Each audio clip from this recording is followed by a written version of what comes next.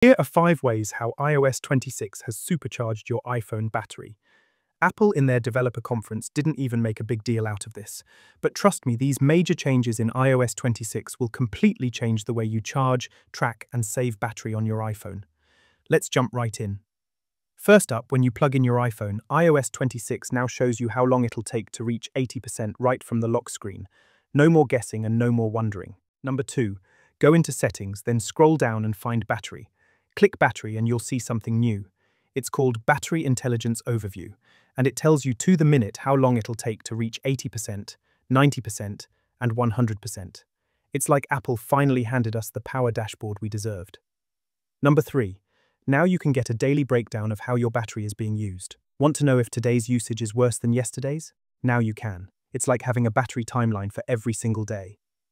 Number 4. iOS 26 now shows you exactly how much battery each app is draining, but it goes deeper.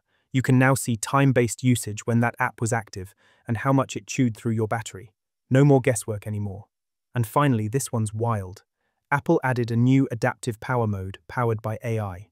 This thing learns how you use your phone and adjusts power settings in real time to save battery without you lifting a finger.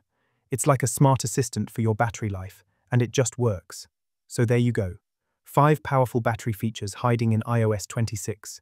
These updates make your iPhone feel smarter, more efficient, and gives you more control of your phone's battery. If you learned something new, smash that like button, drop a comment, and subscribe for more Apple tips like this. And as always, keep learning and keep nerding out.